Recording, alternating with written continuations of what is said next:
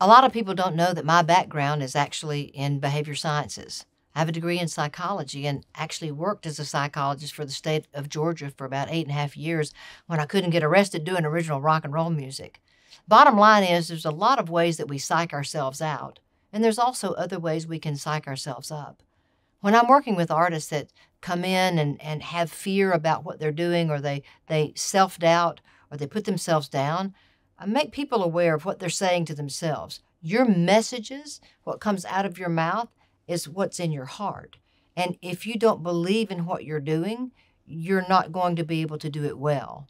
So if you want your performance to be strong, you have to be strong. You have to feel strong. And part of that is believing in what you're doing.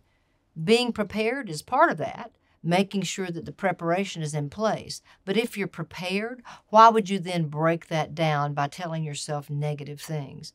Making sure that you're feeding in positive information and affirmations, making sure that you're affirming what you're doing by knowing that you're prepared, that you are good enough, you are smart enough, and doggone it, people are going to like you. So make sure that you affirm your process by not beating yourself up in the process.